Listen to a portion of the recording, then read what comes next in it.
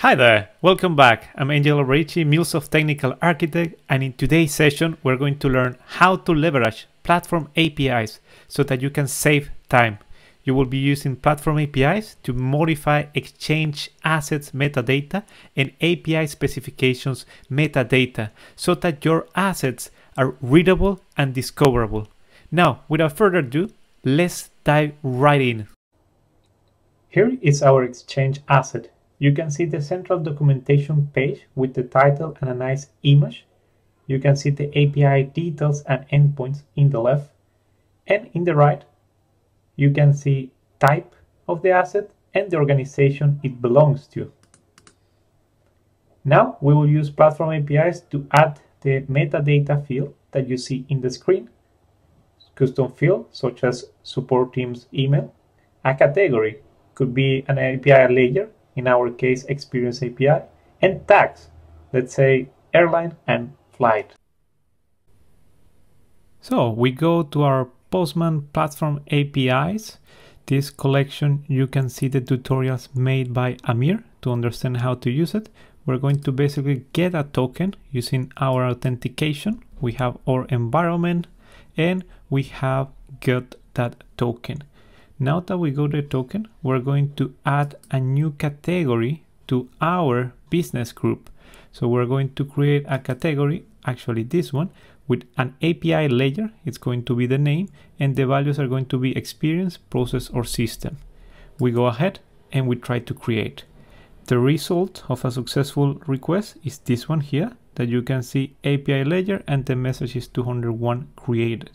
Now we're going to add this category that is created in our business group to our asset. If we want to add it to an asset, we need to get the asset ID. The way of getting the asset ID is in our asset. This is the easiest way. You can see it here on the top. American Flights API Exchange metadata. So if we go back here, you can see my app ID, which is my asset ID, is American Flights API metadata. We're going to add the experience category. We run it and we successfully add it. If we go back, we refresh the page and we're going to be able to see the category added. In the same way, you can control all the management of the categories from this view with this already created for you platform APIs. So now we're going to create a custom field in our organization. You can see the business group ID we talked about before, and now it's going to be against fields. This is the display name, support team, how it will look in the UI, and the tag key, how we're going to work with in the platform APIs with this value. We're going to try to create it. We created successfully. You can see the 201 created. We're going to now attach a custom field to the asset. In this case, we're creating a text custom field.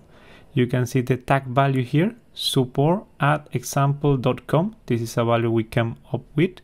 And in the URL, you can see the organization, the asset ID, the version, and parts of the path, including the tag key at the end. This is very important.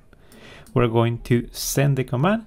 You can see 201 created successfully. If we go back to our asset and we refresh, we should be able to see it on the right. Here we can see the support team created.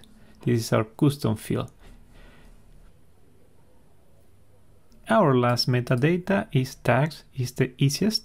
You can see it in the folder. We select the put request and we're going to see similar to business group and directly into asset ID. You don't need to first create the tag and then link to the asset. You create the tag directly in the asset.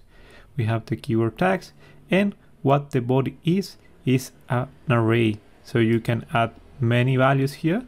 And in our case, we're going to use Postman collection and Anypoint Platform APIs. We create it, send the request, 204, no content, that's excellent. We come here to our asset, we refresh, and you can see that we successfully created a custom field, a category, and the tags. Thank you very much and see you next time.